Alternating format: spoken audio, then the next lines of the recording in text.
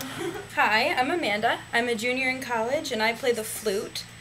First I'm going to show you how to properly place the flute on your face. You're going to start by making an M, like M and M.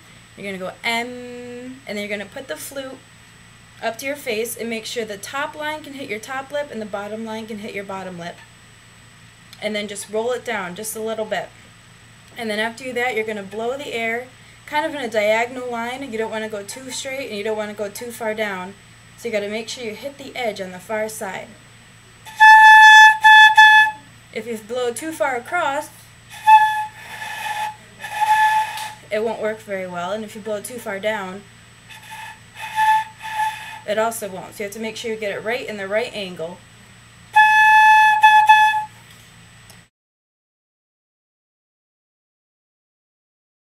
Okay, and then I'm going to put the flute together.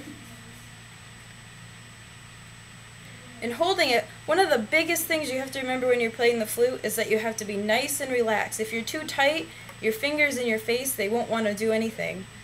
So you got to keep your fingers nice and curved so that you can wiggle them a lot. And you're going to do the same thing. Now when you have the whole flute together, it's harder to get a sound, so you have to make sure it's nice and parallel in a straight line with your lips. You don't want to be too far like this or too far up. It's got to be right even with your lips.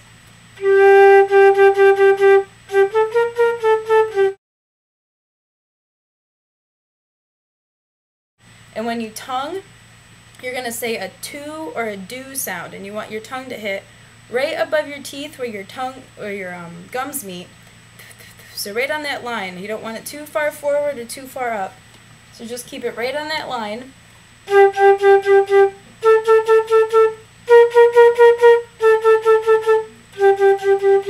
And you don't want your tongue to come in between your lips, because then you'll get